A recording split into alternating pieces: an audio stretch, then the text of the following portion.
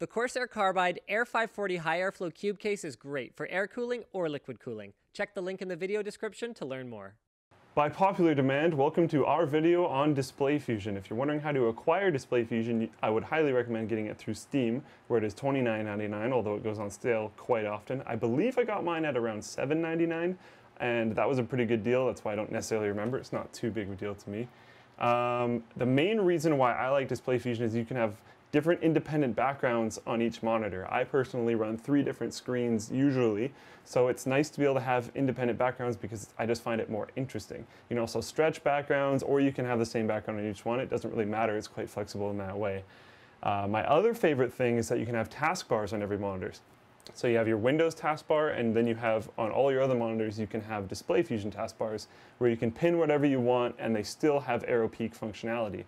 Another great thing about these is if you're on your Display Fusion taskbar and you right-click on a window, you have additional functionality. So you can click on Span across all monitors, or you can click on Move Window to Next Monitor. So you can just flip things around as you go, and it makes everything a much more enjoyable, much faster experience. Another thing you can do is have multiple screensavers on each one of your screens, which I'm really not into, but if you want to do that, you can. Now, if you're into tinkering with software and want to get a little bit more functionality out of it, you can go to the Functions tab inside of the Display Fusion settings window and set any key combination to a huge arrangement of different functions that you can do. My favorite one is Move Window to Center of Monitor. So that's Control Windows key Q, and it just bops whatever window you're currently on into the middle of your monitor. There's a huge amount of other ones, and you can set those to clickable buttons in the top left-hand corner of the window. So right here, I can just have that, which is Move Window to Next Display. So you saw that through over to the TV very, very quickly. And if I middle click the title bar, it will also move it to Next Monitor. That is default functionality though, and not a key combination. So it's just nice little extra things that are built into it. So here's something I really didn't find that useful, but you might. If you grab the title bar of a window and move it to the next one, if it's maximized, it will re-maximize on the other side. But the reason why I don't find it all that crazy useful is that I can do that anyways and just put it on the top of the monitor and then it maximizes anyways. So it's kind of already built in, but it might be a little bit faster for you this way. If you're very nitpicky about organizing your windows, you can enable a tooltip that will show you the size and location of your windows at all points in time while you drag them around, which is very nice. Another thing you can do is specify default window locations for when your computer starts up.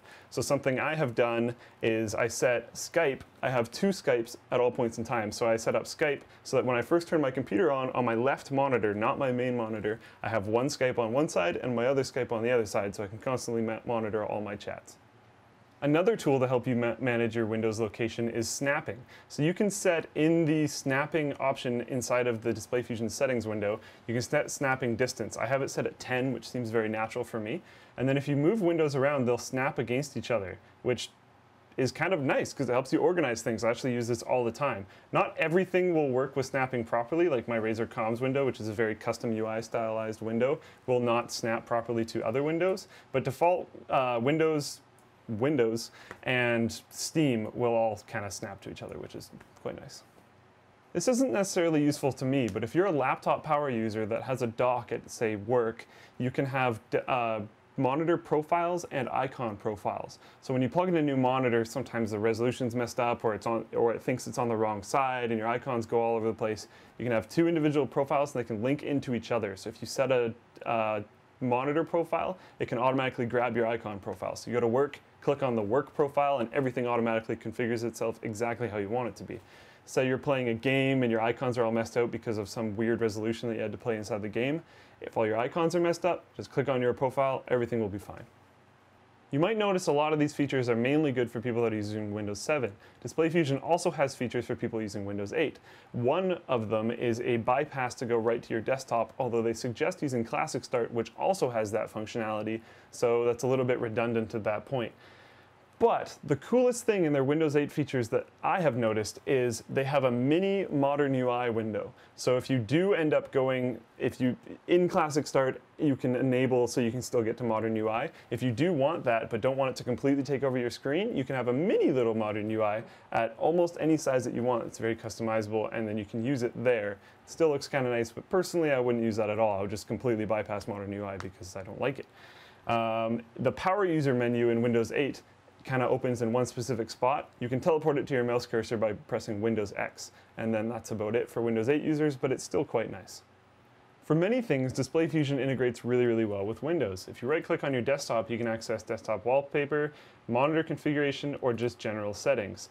But if you're a power user, like I'm assuming many of you are, you can dive deeper into all the different menus and get a lot more out of this program. I've covered many things throughout this video, but there's still tons that I haven't been able to go through. And if you're going to sit down and spend the time to set up everything exactly how you want it, it'll take some time, but it'll save you time in the long run. If you're worried about backing up all your stuff, they have that functionality. You can back up your settings to a reg file and then restore them if you ever reformat your computer or move to a different desktop with a similar setup. Thank you for watching our Display Fusion. Nah, we're just gonna roll with this because that was good otherwise. Thank you for watching our Display Fusion video, and I'm gonna leave before Linus shoots me. No, you got it right, so now I don't have to like Yay. bust it back in the monitor. Yeah, seriously. Okay, bye.